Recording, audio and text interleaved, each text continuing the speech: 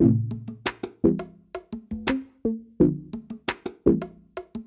right. Hey, everyone. Welcome to episode 21 of the Miami Tech Pod, our second in-person podcast. I'm Cesar Fernandez. I'm joined by Brian Breslin, Maria Durchi, and we have a special guest with us this week, Jalak Jobanputra. Did I pronounce that right? That was perfect. Boom. Very cool.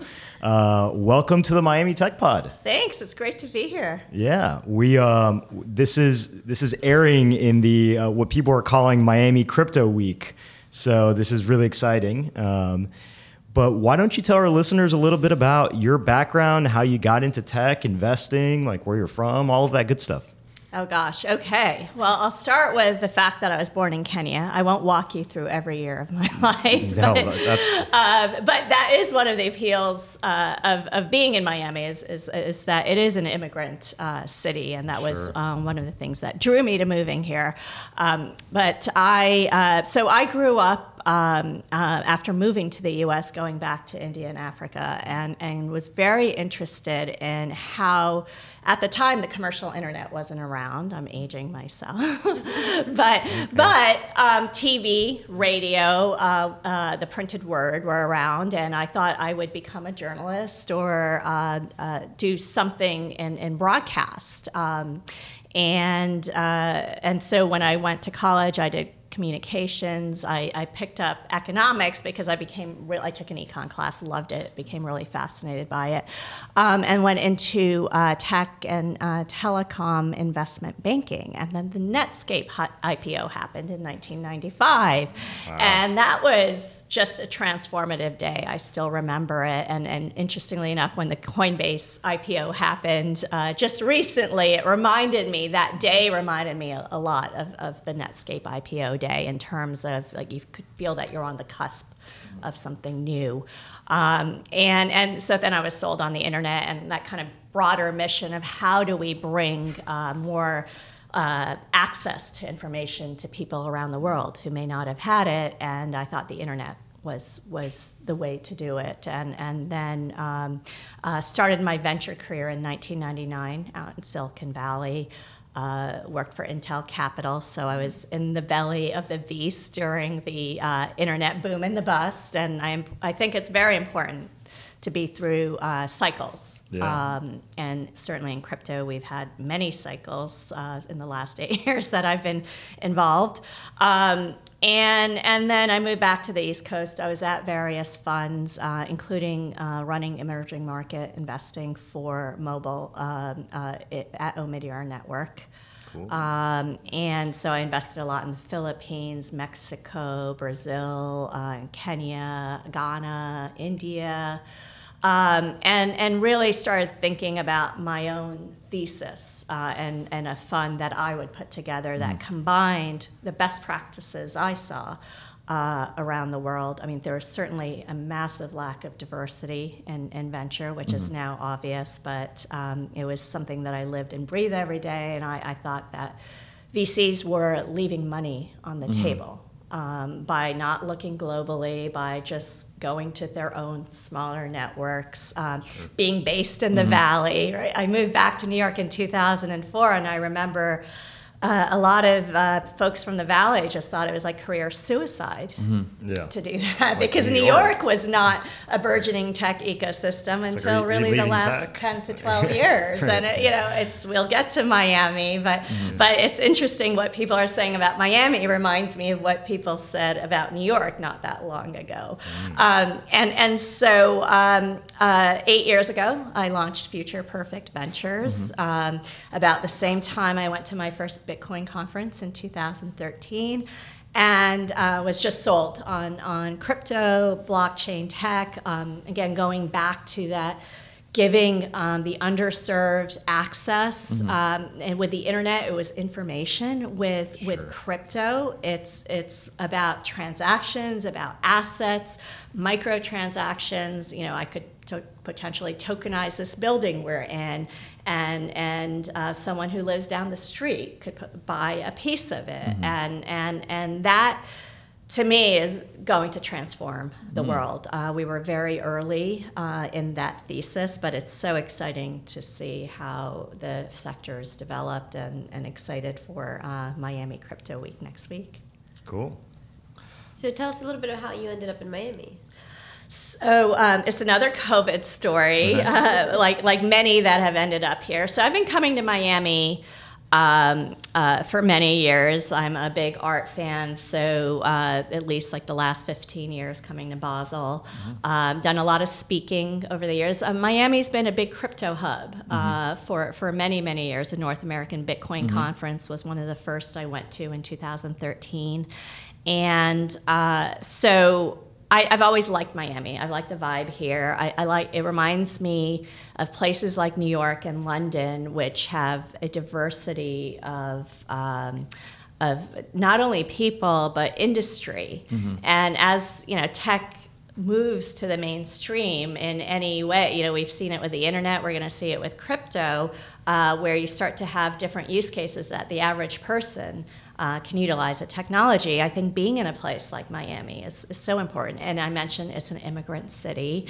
I love that. I think there's a hustle that immigrants have that is attractive. I mean, I have it. A lot of our entrepreneurs do. And it's been the gateway to Latin America. And I'm passionate about emerging markets. And so what I hope it also becomes is the gateway to the world. And these other regions that I've invested in over the years and have portfolio companies. And a lot of those entrepreneurs are coming in next week to check it out and potentially start offices here.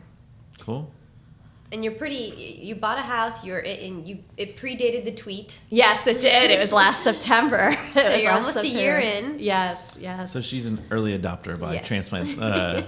Have you been early on everything? Yes, it sounds like it.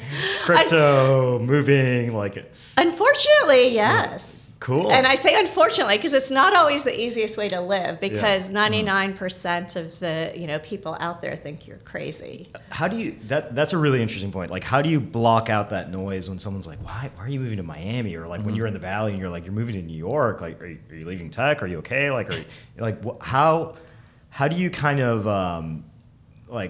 do you just move without any type of influence of other people's opinions on you? Or like how does that Talk to us about that. Yeah, that's pretty much the way I live my life. Yeah, that's great. And apparently, if you talk to my parents, I've been like this from when I was a baby, that I didn't really pay attention to what anyone else was telling me.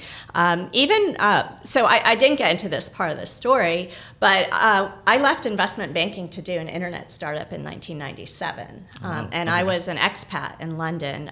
What's the name of the company? It's called Horse's Mouth. Okay. And I was a co-founder along with a number of other folks that I went to undergrad with. And we distributed financial research online. It's still around. Never went for venture funding. It was funded by one of the co-founders' fathers, who was a broker on Wall Street and wanted to figure out a way to use the internet to empower brokers. So at the time, people were very focused on companies like E-Trade and Ameritrade that were completely disintermediating the broker. But he thought, and we all agreed, that the internet could be used as a tool for the brokers to build better client relationships. And so when I left, I lived on, for those who know London, I lived right on Sloane Square. I used to throw parties at Simon Le Bon. I'm sure a lot of younger people don't know who he is, but Simon Le Bon from Duran Duran used to come to my parties. Cool. And had a pretty nice life in London, but I was just so compelled to experiment hands-on with this new medium called the internet. So I do things like that all the time, and I think Future Perfect was a prime example of not only were we focused on crypto and blockchain when there are only three or four other funds worldwide that were looking at the sector with a thesis in the sector. And I also thought early stage investing had to move more global, which most people did not agree with, because it had been a very, you had to be with the entrepreneur down the street. You didn't even get on a plane to see the entrepreneurs. And then the other is building a diverse fund from the ground up. I mean, it's literally in my DNA. I don't have to go out there and talk about how we're great for diverse entrepreneurs. We welcome everybody, and always have. So like I just but if I'd listened to anybody when I started Future Perfect, my mentors, anyone would have said, "That's crazy. You're not going to succeed." So I've learned to just kind of follow my gut, and if I fail, I fail. I know the risks I take. So do you think you have a lot more competition now for all these global deals? Like, because like a few years back, 500 Startups was like famously spraying and praying globally, right, at the seed stage. Like, do you think you have more competition like for that deal flow, or is it still like blue ocean for you? Yeah, I view the next 5 to 10 years to be our golden age. I think it's going to be a golden age for crypto, and I think it's going to be Future Perfect Ventures golden. Which is why when people in September thought I was moving to Miami to retire, I was like, no, we're just getting started. It was a repositioning trip, basically. Right. I do think there's more competition, but I also think they're great entrepreneurs that just haven't had access to funding, and now they have options, and I think that's great. I think entrepreneurs should partner with the investors that are best suited for their companies and what journey they want to have. So, for example, not every entrepreneur should be raising, hundreds of millions of dollars, and we're seeing that in crypto, where some of the rounds are, $2 to $3 million, and then they decentralize the platform and issue the tokens to the community. And we want to be part of that first 2 to 3 million, and we are sized as a fund to be able to do that. And so that. So I think we're always going to serve entrepreneurs who are looking for an investor like us that's global, that has a lot of expertise and network around crypto, and then has a broader network. I've been around for a while. I was at Intel. I was at Lehman, which alums are all over the place, especially in crypto, because they get they get why we need crypto. That one stung, Right. So it's all of that we and I certainly don't want to partner with an entrepreneur that doesn't understand the value we're bringing to the table either. So my theory on this is, like, I've been dabbling in crypto since like 14, 13. So you were early. Yeah, and then I sold early, which was whatever.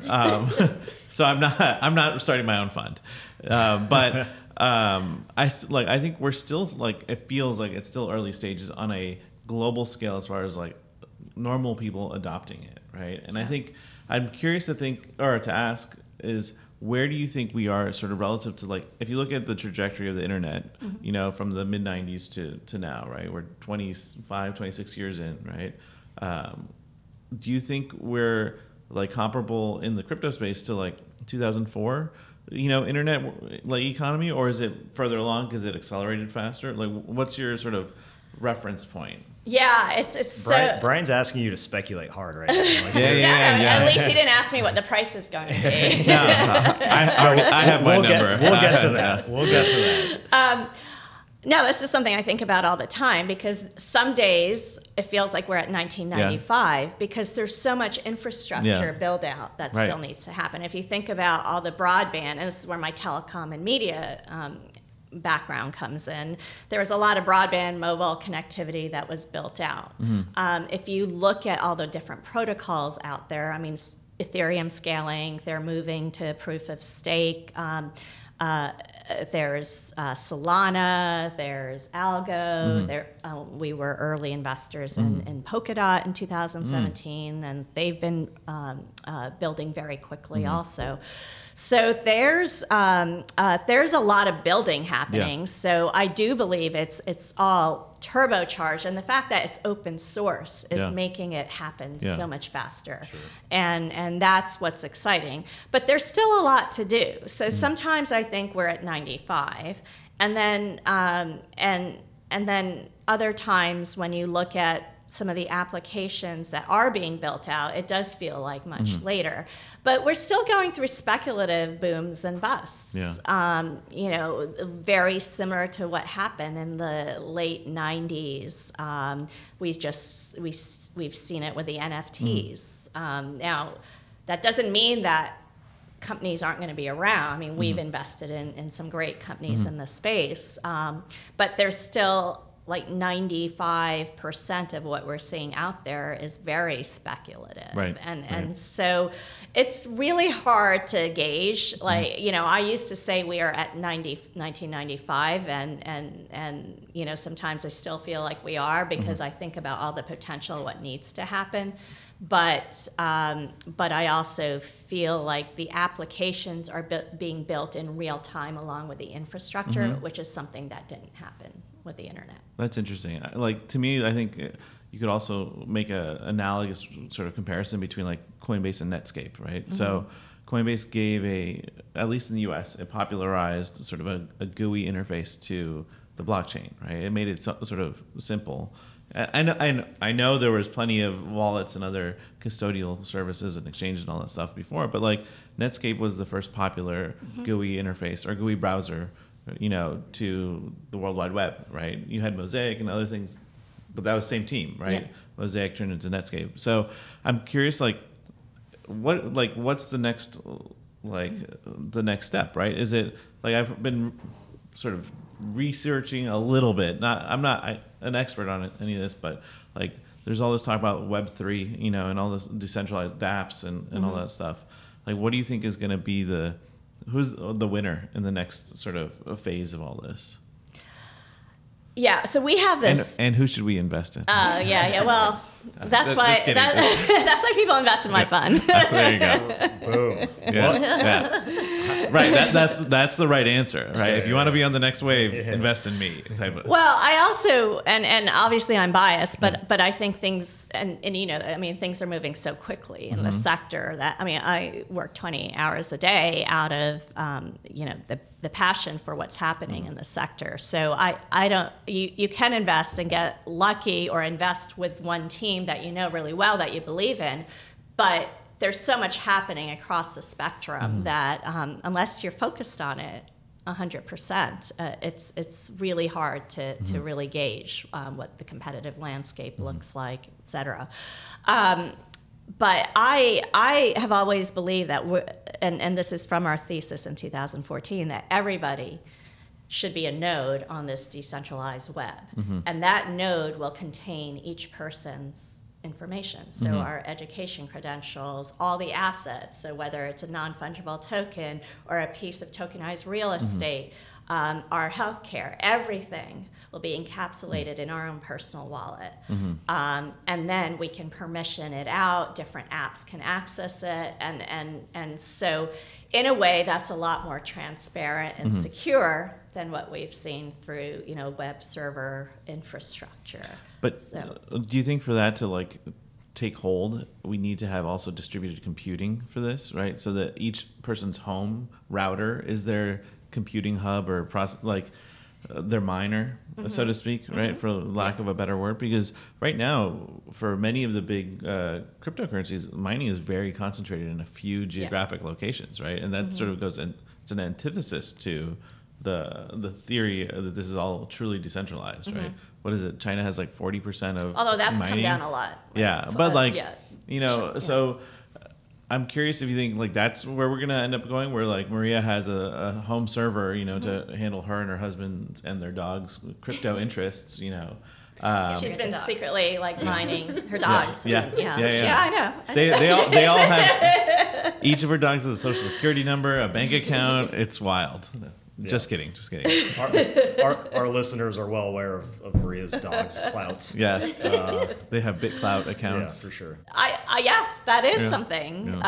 Yeah. Maria's an early adopter, but I think we will. And this goes back to having been at Intel and looking at the semiconductor industry and the kind of advancements we've had in processing power. I mean, there's a lot of talk about how much electricity that Bitcoin mining takes, but if you really look at how much technology is moving along in terms of batteries and semiconductors and GPUs, I think we are going to live in a world where, I mean, already our phones have more processing power than NASA had when they put somebody on the moon, right? So it's inevitable that is going to continue to evolve. And the key and what we're most interested in investing in right now, other than continuing to invest in some of the infrastructure, is who are the teams building those user-friendly interfaces? Because,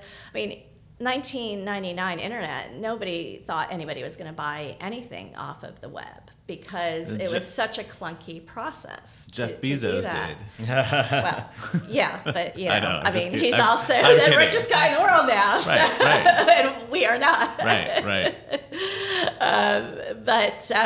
But most people dismiss that. Most people dismiss that we were ever going to watch a movie. I mean, Blockbuster certainly dismissed it. R.I.P. Blockbuster. I know.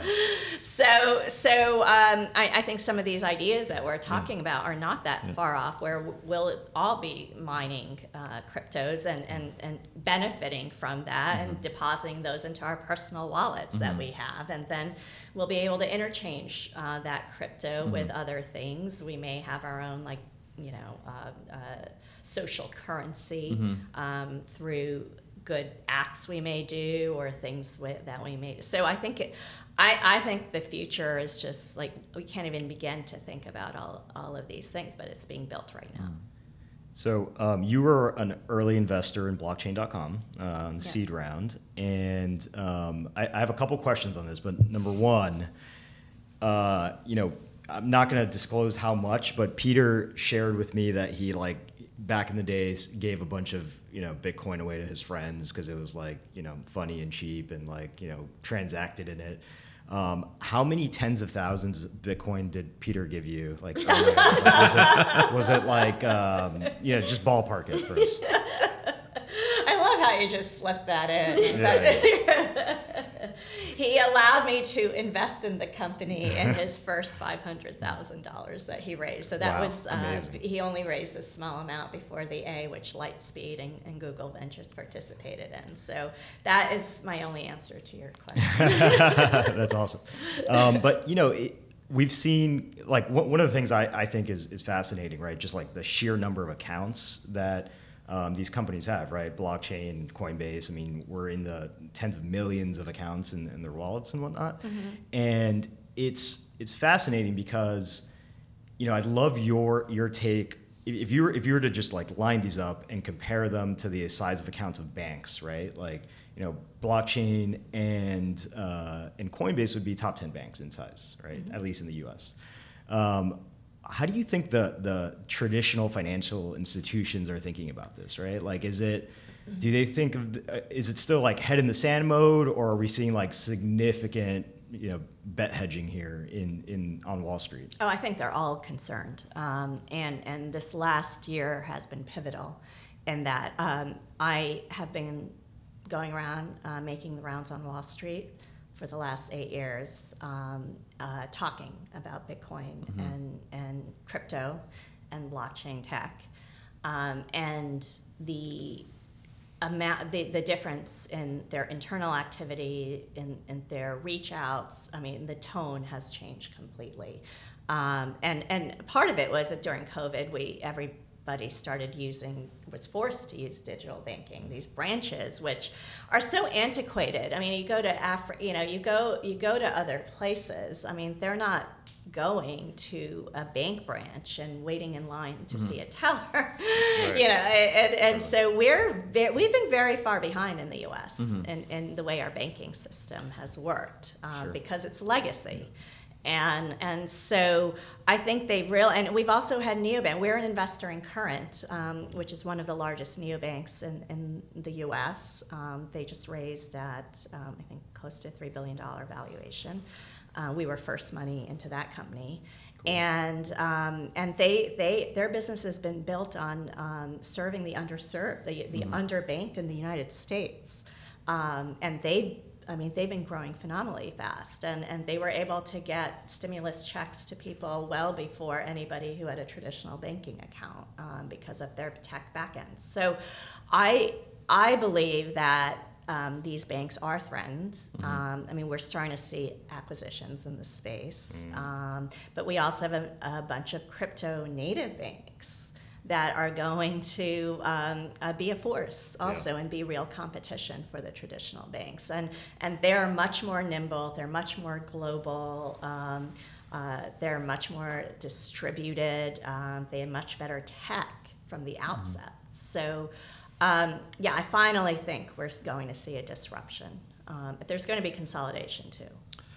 There's an interesting point you made there. You were talking about how like a lot of places around the world sort of skip the retail banking sort of phase of the industry, right? And there's been, over the years, there's been a lot of talk about like, is sort of innovation a linear thing, or does it skip generations of sort of infrastructure, right? Globally, the mobile phones and smartphones skipped the landline infrastructure that necessitated.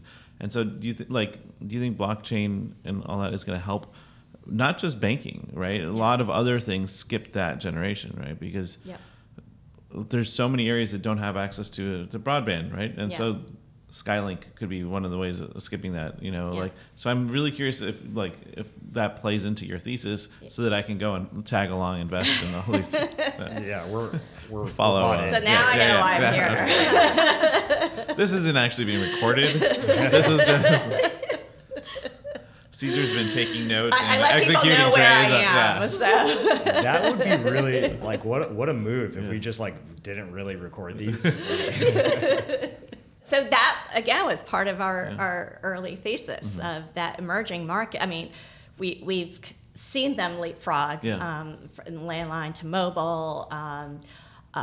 And also, if you look at agricultural data, farmers in a lot of these emerging markets have been using their mobile phones to get weather data in a way that it hasn't, reached the same volume of that in places in the U.S. that have other technologies and systems in place. So I do believe that blockchain tech. I mean, if you look at just insurance. And it's a combination of smart contracts and IoT, and that was also part of it's blockchain in conjunction with other technologies. So smart contracts plus sensors everywhere. Now you can have microinsurance products for most of the world doesn't have any insurance. Car insurance or healthcare insurance. And so, yes, I believe that there are going to be new business models enabled by this infrastructure in places that never had it. And just so I've invested in telemedicine over the years too.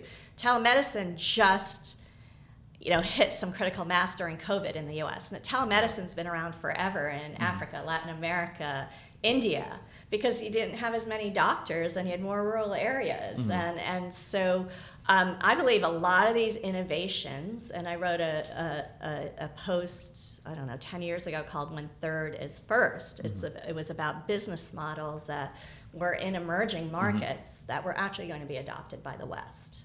Because they leapfrogged and they were going to be able to show what could be done in more efficient ways and through new technologies. So yes, we are very much monitoring new business models in a lot of these places. That's very cool. I sometimes it makes me wonder, are we at a disadvantage by being in this sort of linear or incremental innovation sort of society? Because we're not being forced to say, why do we need, tractors, for our agriculture? Why can't we jump to the next thing, or whatever it is, right? Yep. And whereas other people have the advantage, right, of that next or that incremental step doesn't really make sense, right? Why, we don't ask ourselves, why does this absolutely have to be the next step, right? We just go with the flow. Like credit cards. Right. I mean, we had credit cards. Yeah. When I got into Bitcoin, I was out raising that first fund, and people in the U.S. were like, well, we don't need anything. We don't need. And Yeah, we have credit yeah. cards. That's how we pay for things. Yeah. And why would we use Bitcoin? And people aren't aware of the fees associated with credit cards, and Sure. because it gets passed to the merchant. But it's just about the fact that we have these things. We use them. People don't like to change behavior. Mm-hmm. But if there's pent-up demand and people haven't had the opportunity to transfer money, and Mm-hmm. there's a new technology, they'll learn that really quick. There were grandmothers in Kenya that were showing me how to use M-Pesa, back in the day. Yeah. And so it's also the fact that, I also believe that tech isn't just for young people. I mean, I do think I think Gen Z gets crypto in a way that no other generation understands it, but I also think that it can be learned, and new technologies can be learned by anybody once they see the use of it, and there's an interface they can utilize. You just said something really important, right? Like the knowledge base of the next generation of people with essentially a tool to transact with, right? Yeah. Is probably a lot more potent than the knowledge base of like the equivalent generation and like US dollars in the financial system, right? Yeah. Like, is it the backdoor mission there in crypto to teach people finance? Like, is that kind of an externality of it, or do you feel that it's just like simple and everyone's learning together, so it's a lot more like ingrained in culture? Well, I do think the accessibility of crypto, the fact that you can open up a wallet and then invest like $10 if you want to, and is a beautiful thing, right? Like Sure. to go open up a brokerage account and then deal with the fee, there's an accessibility, and that's what I tell people. And even with some of the newer coins, if I want to see how they're trading or what drives their market prices, I'll do the same thing, and just start with a small amount on my personal account, and so I think that accessibility is something that wasn't there, and we've seen it with Robinhood and Sure. other platforms that do the same thing with stocks, but crypto is just the next step for that, and it has done well overall, and I think there you have to be careful there, and that's where I do believe financial education is important, financial literacy, Yeah. because anyone can think that it'll just keep going up, and they're going to be cycles. Cycles have never gone away. They've changed in time periods, but I do think that crypto has made, and if you look at that on a worldwide scale, like you can't access U.S. stocks in other places, but you can access Bitcoin, and Sure. you can access ETH, and a lot of our investment thesis is based on like what other financial products can we make accessible through blockchain technology to those populations. There's a company here that's been tokenizing securities. So basically creating, I guess, tokens that are matched to U.S. stocks and stuff for the purpose of allowing like global access to, sort of the way a stable coin is tied to a dollar. These are tied to individual like securities and stuff. Yeah. I feel like the SEC is gonna absolutely crack down on that. Yeah, but they won't. Like, it's going to take the SEC 3 years to figure out what's going on. That's a good point. Well, a lot of the former SEC folks are at a lot of these companies Yeah. now. I mean, Oh, yeah. So it's been interesting Yeah. to see that happen over the last couple of years. But the SEC has gotten up to speed. 2017, they were taken by surprise by what happened with the ICOs. They have bulked up. That era was wild. That's like a whole ICO, nother I podcast. forgot throwback. The ICO era. There's like, Oh man. So, but there's regulation. I mean, we've seen more regulation in the last couple of weeks, but that's what's brought in the institutions, that comfort. But DeFi is going to be the next thing for regulation, because that is something that is more challenging to regulate. let me ask you about that. Do you think that there is kind of, in government, there are career bureaucrats that have a mentality sometimes of like, this is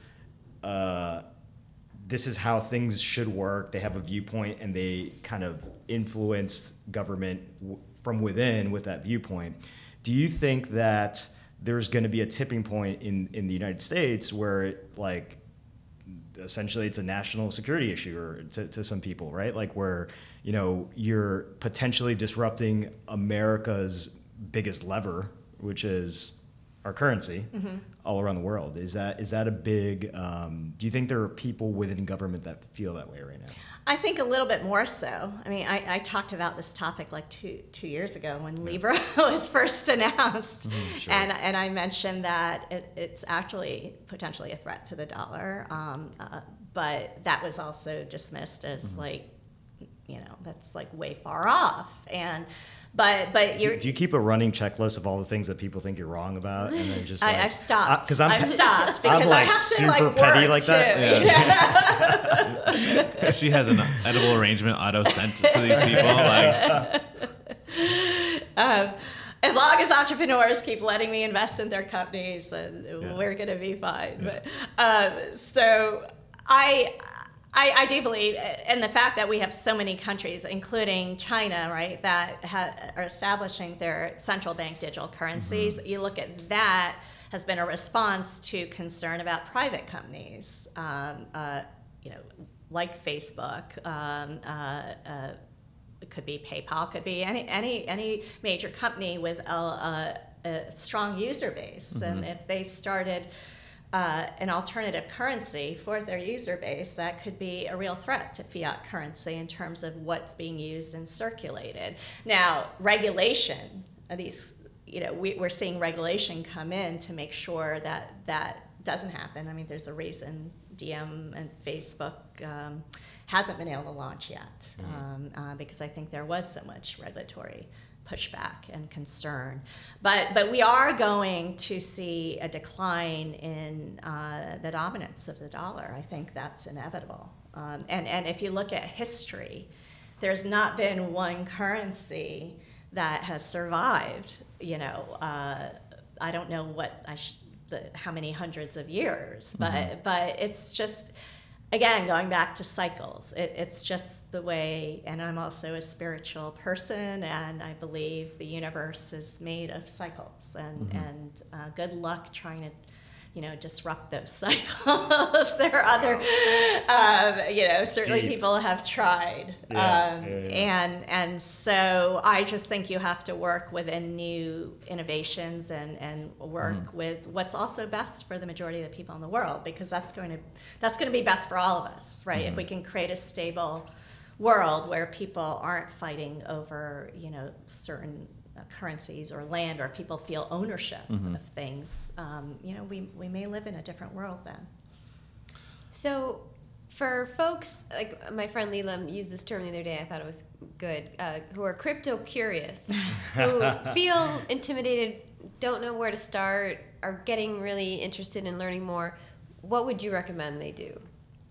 Well, I think there are a lot of resources these days. I mean, it's the CoinDesk, the Block, you know, these are publications that have existed in the sector for a while. They have like Crypto 101s, you know, videos.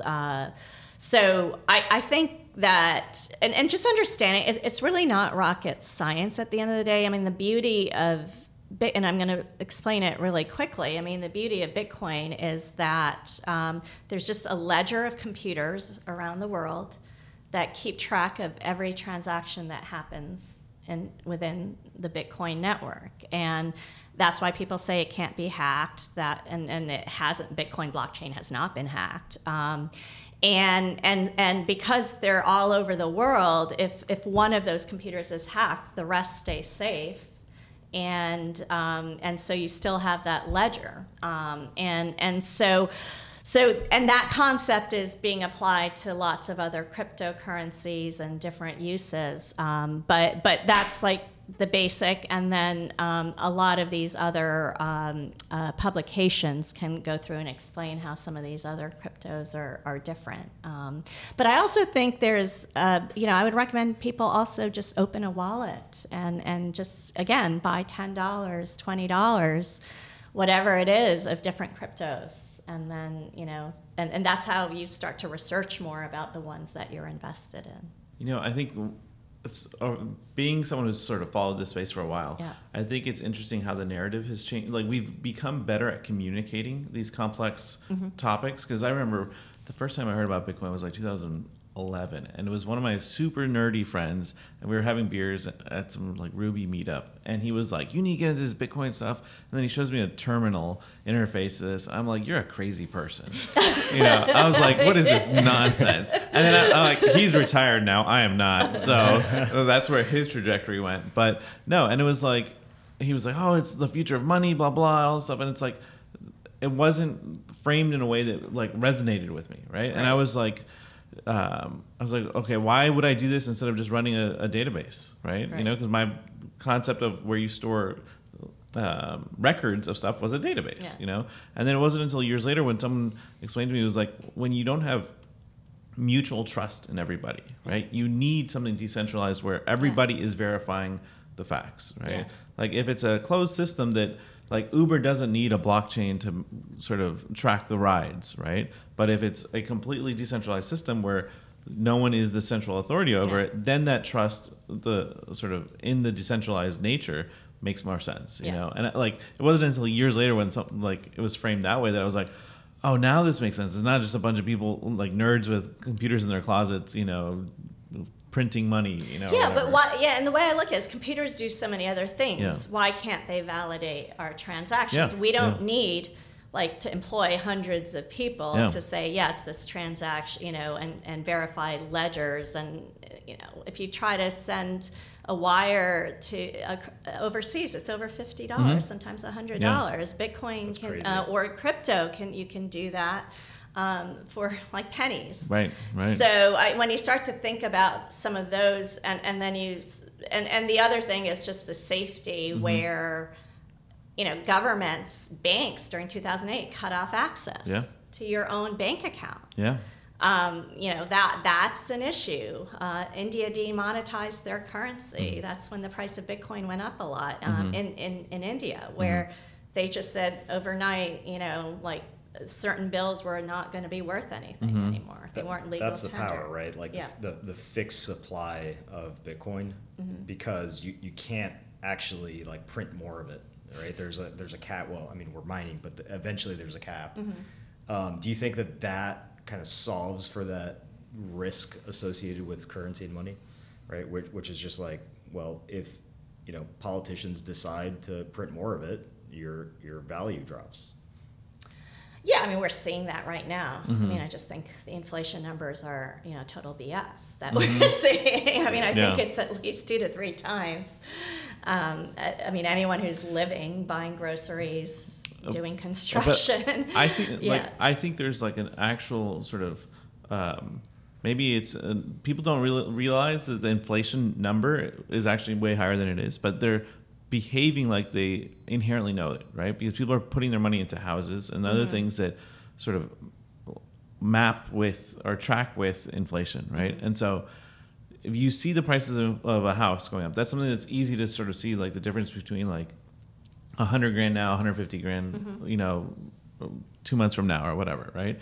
And so I think we're seeing people realizing, well, my money's doing nothing in this bank account. Let me just throw it into a house, because that's an asset that should grow. And so I think it's different than whereas if we were to say it'll be told by the Fed. Although then you would see more people buying Bitcoin if that were the case. Yeah, but it's still intimidating. People like my parents who are in their mid 70s, it'd be sort of horrifying to them to be like, oh, we're putting money into this fake thing on the internet, And I'm so like, people are still more comfortable with something that they can tangible. see and touch. Yeah. This has been a fascinating conversation. We're at time, but Jalak, thank you so much for joining us. Do you want any last plugs or anything else? Yeah, how can people find you? Yeah, how can people interact with you and invest in your fund? Invest in your fund. Drop your Twitter handle on here. I'm easy to find. My first name. That's the good thing about having an unusual name. Jalak. I'm that on Twitter, Instagram. Can search for me on LinkedIn. That's also, I check LinkedIn quite a bit. So all good ways to reach out. Awesome. Thanks so much for stopping by and chatting with us, Jalak. This was awesome. You're welcome anytime back on the Miami Tech Pod. And this was episode 21. We'll see you all next week. Thank you. Great to be here.